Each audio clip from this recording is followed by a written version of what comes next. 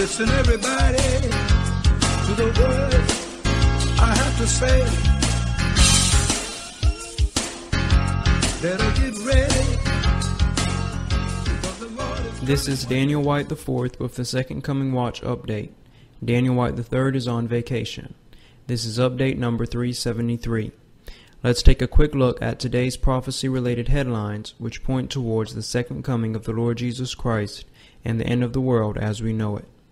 First, according to Israel National News, despite falling out over the Syrian civil war, Iran and Hamas are still apparently cooperating in order to facilitate attacks against Israel and to challenge the authority of the Fatah party of Mahmoud Abbas in Judea and Samaria. A report by Stratfor has outlined how the Iranian regime is making use of Syrian proxies in the region to transfer weapons to Hamas cells in Judea and Samaria. This despite the fact that Hamas has aligned itself with the Sunni opposition to the Iranian-backed regime of Syrian President Bashar Assad. In recent days, Jordanian authorities have intercepted two separate groups of armed smugglers attempting to transfer weapons and drugs from Syria, including anti-tank weapons and surface-to-air missiles, heading southwards into the Hebron Hills area of Israel, where support for Hamas is particularly strong. Hamas has received generous Iranian support in the past, although that support was lessened considerably after the two sides fell out over the Syrian civil war. But now, more than ever, with the fall of its allies, such as the Muslim Brotherhood in Egypt, Hamas is acutely aware of its growing isolation and has turned to Iran for help. Second, according to the BBC, Egypt says 525 people were killed on Wednesday when security forces stormed Islamist protest camps in Cairo after a standoff lasting weeks. Most of the victims died in the capital, but there was violence around the country on the bloodiest day since the pro-democracy uprising 2 years ago. The final toll is believed to be far higher as scores of bodies are not registered. Supporters of President Mohamed Morsi, who was ousted last month, say more than 2,000 people died. A state of emergency has been imposed by the interim government, which took power after the army removed Mr. Morsi on July 3rd. The U.S. and several other countries have condemned the Egyptian security forces' actions, which Turkish Prime Minister Erdogan described as a very serious massacre. Third, according to USA Today, President Obama said on Thursday that his government strongly condemns violence in Egypt, and he is canceling U.S. Egyptian military exercises that had been scheduled for next month. Speaking from his vacation home on Martha's Vineyard, Massachusetts, Obama did not suspend any other form of aid to Egypt.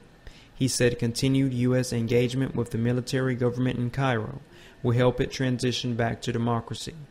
He added, while we want to sustain our relationship with Egypt, our traditional cooperation cannot continue as usual when civilians are being killed in the streets and rights are being rolled back. The U.S. and Egypt had joint military maneuvers known as Bright Star, scheduled for mid-September. Fourth, according to the Times of Israel, America's top generals said U.S. military options for stopping Iran's nuclear program have improved in the past year. Speaking to the New York Times during a visit to the region this week, U.S. Chairman of the Joint Chiefs of Staff General Martin Dempsey said that since his last visit to the region, we have better military options than we did a year ago. That's because we've continued to refine them. We've continued to develop technology. We've continued to train and plan. Dempsey was in Israel from Monday to Wednesday for meetings with Israeli leaders, including Prime Minister Benjamin Netanyahu, Defense Minister Moshe Ya'alon, and IDF Chief of Staff Lieutenant General Benny Gantz, before going on to meetings in Amman as part of a regional tour. Fifth, according to the Associated Press, a typhoon left one person dead and 5 others missing as it churned through southern China before weakening into a tropical storm on Thursday. After shutting down business in the financial center of Hong Kong and sinking a cargo ship, Typhoon Utor brought high winds and torrential rain to Guangdong province after making landfall on Wednesday afternoon. It triggered flooding and mountainous torrents that led to the casualties. The typhoon had forced the closure of schools, offices, shopping centers, and construction sites in cities along its path northwest across Guangdong.